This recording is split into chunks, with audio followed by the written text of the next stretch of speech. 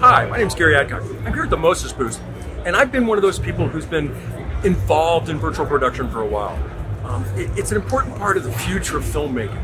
And why I'm with Mo-Sys is their infrared tracking system, the star tracking system, became one of the easiest ways that I knew how to get into virtual production. I work with Resolution Digital and Miller Creative in Chicago, and we're one of the people that's actually been pushing the boundary on what you can do in virtual production.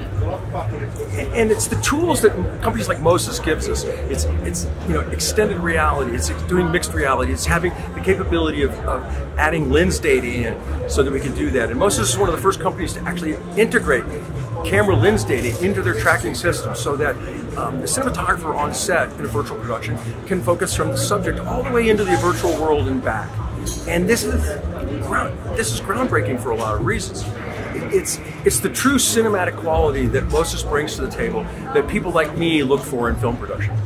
And while I do work more on the technical side, it's important for people who are new to virtual production to understand that the tools need to be effective and useful. They need to be reliable. They need to be the kind of thing that you work for. It's the part of your kit that you reach for every day. And that's what Mo-Sys brings to the table for me when I work in Chicago. But here at NAB, I've been able to talk a number of times. 19 times I've talked about virtual production. And I've worked with View Studios and Miller Creative and Fujinon, which has been really implementing extended data for virtual production very quickly.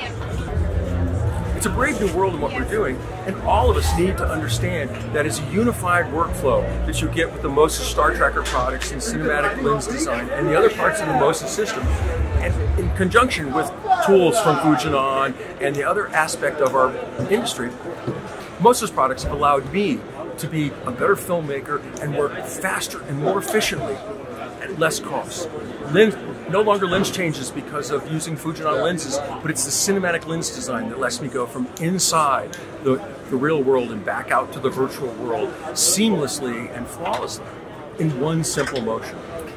And it's those kind of tools that are always going to make filmmaking better for the future.